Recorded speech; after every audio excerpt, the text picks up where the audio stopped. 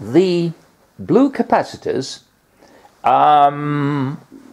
have been implemented because the original so-called block condensatoren, the block capacitors, are having on one side high tension, and these are now about 73 years old, and I don't trust them.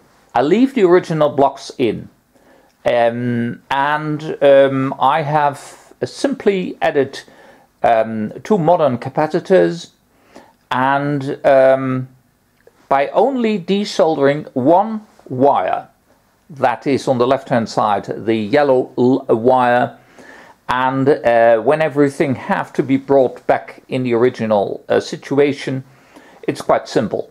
You can remove it without any traces, and on the right hand side I did the same one, because apparently this capacitor has already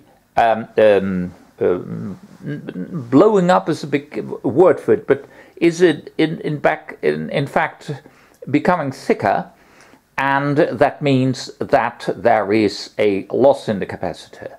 So by replacing them and keeping everything as it originally was, this can be removed. Also, the original electrolytic capacitors have been disconnected.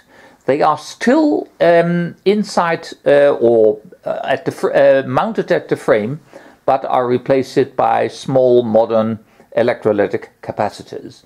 And so by doing so, it is now quite easy to keep everything as it was.